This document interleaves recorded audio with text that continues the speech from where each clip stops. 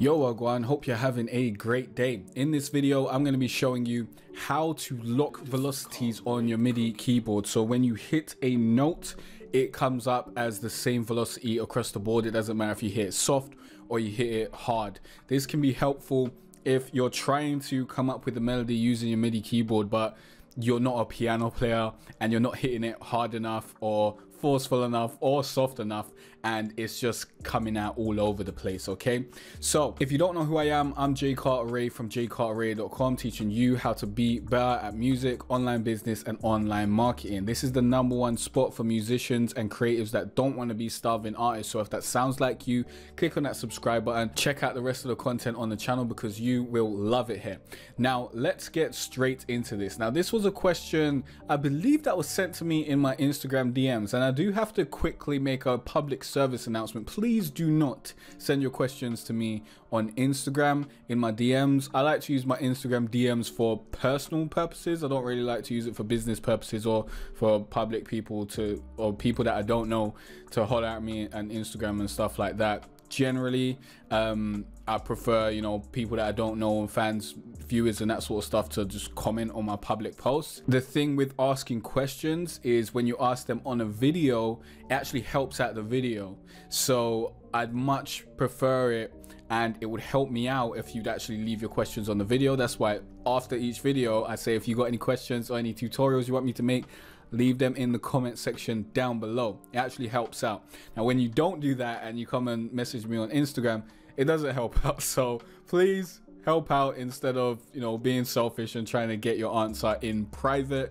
I'm only making this because I feel like other people would probably want to learn this as well, and it's something that I didn't even know how to do before I was asked this, and it seems like something that's a useful thing.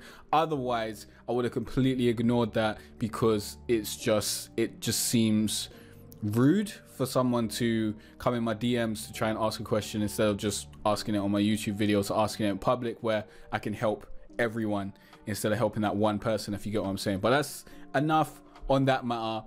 Let's get into the video, right? It's super easy, super straightforward. All you need to do is go to options, go to MIDI settings, and then go to your MIDI controller, wherever that may be. This is the MIDI controller that I'm using right about now.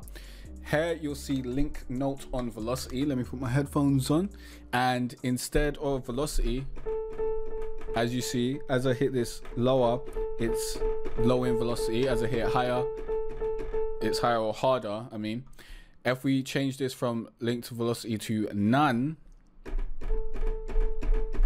it doesn't matter how hard I hit it, it's the same across the board, that same velocity. Okay, now let me bring up my channel rack and let's see if we move the velocity up, whether that. So this is where it starts at. Okay, this is the general velocity.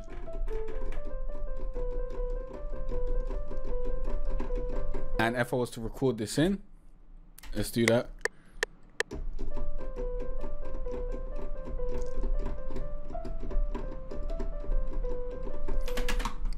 Everything's the same velocity, as you can see.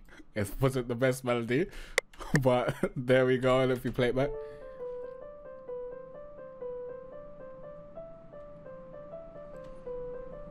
you can tell I'm not a piano player. So very easy. Let me recap once more.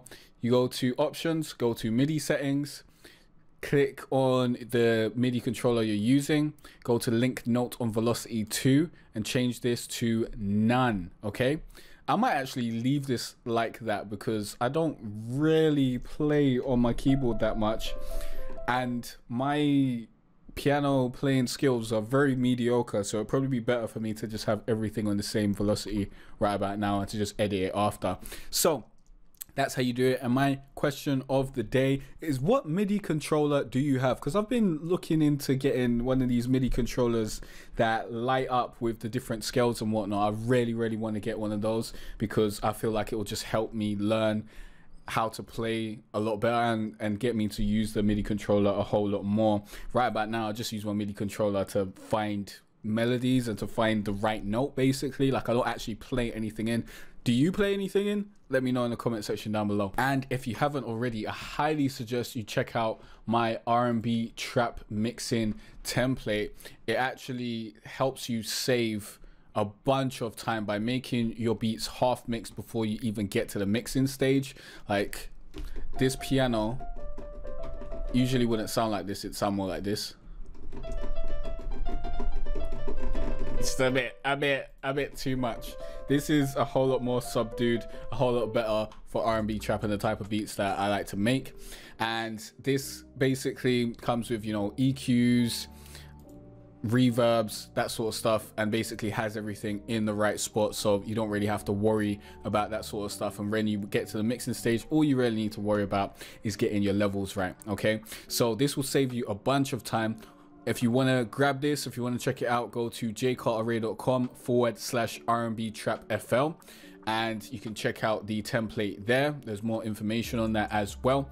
And if you got any questions or any other tutorials you want me to make, please leave a comment down below. Please do not message me on Instagram. Please. I don't even like using my Instagram for business purposes. Please. And I'll see you in the next video where you'll learn more about music, online business, and online marketing. Peace out.